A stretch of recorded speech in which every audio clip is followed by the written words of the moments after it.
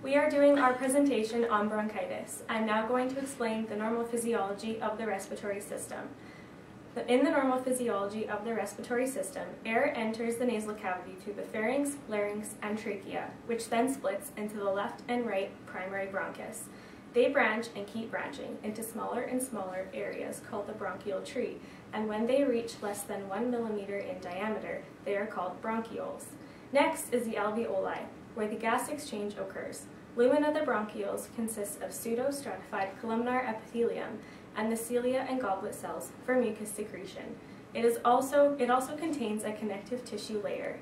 Cartilage disappears as the bronchi divide. Smooth muscle increases as division goes further. The lumen is normally open and lightly lined with mucus, allowing for debris and particles to be trapped and removed. There are two different kinds of bronchitis to be aware of. For this presentation, we will focus on acute. Acute bronchitis is very common, typically clearing up within a week to 10 days, without lasting effects. The cough may linger for weeks afterwards. In chronic bronchitis, it is a constant irritation or inflammation of the lining of the bronchial tubes, often due to smoking, and is more serious than acute bronchitis. Repeated episodes of acute bronchitis may lead to chronic bronchitis, and medical attention would be required.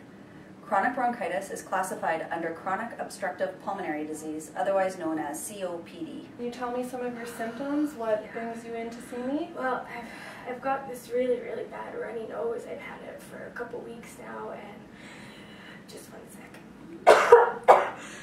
I'm starting to wheeze all the time, and I'm coughing up like yellow and green mucus. It's really gross. Okay. Just one sec. Oh, the cough really hurts my ribs. I'm just feeling really run down, and I think I may have a fever. Okay, I'm just gonna have a listen to your lungs here, okay?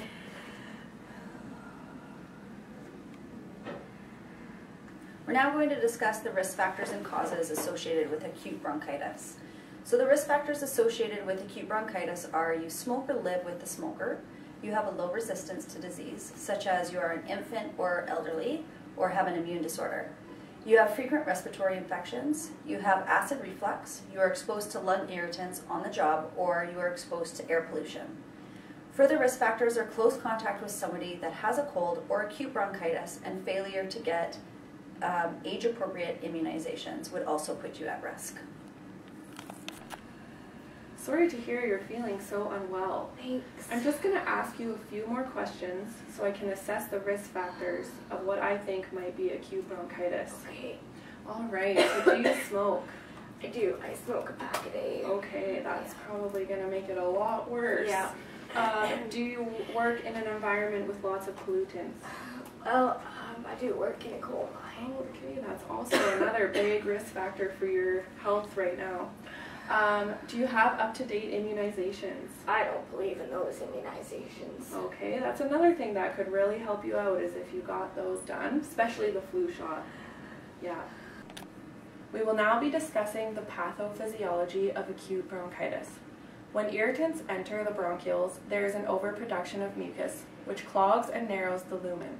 Irritants trigger mast cells to release histamine, which cause the inflammation of the bronchioles. Goblet cells produce mucus and increase in number due to hyperplasia. Cilia that line the bronchioles decrease in number and in size, caused by destruction from irritants such as smoking. The bronchioles are now occupied by bacteria and debris that the body finds hard to expel. This is in turn causing smooth muscle spasms in attempt to rid the sticky mucus, often presenting as a barking cough. The constant irritation produces more mucus that collects in the alveoli and causes them to collapse.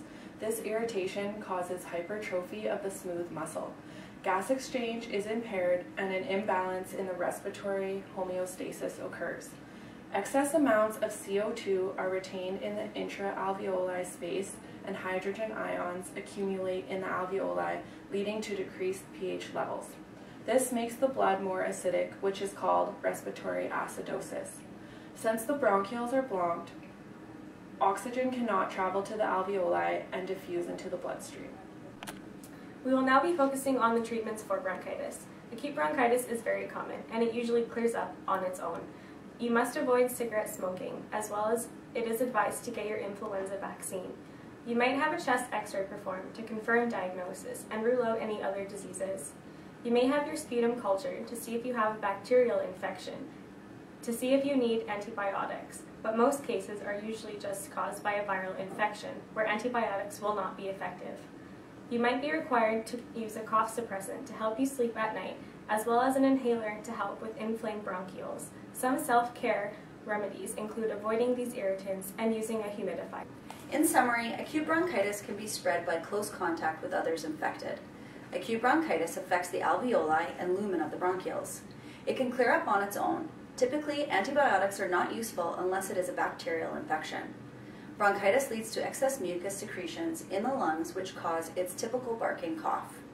It is advised to stay away from irritants such as smoke and environmental factors. Thanks a lot, Doc. I won't be needing these anymore. I'm done with this.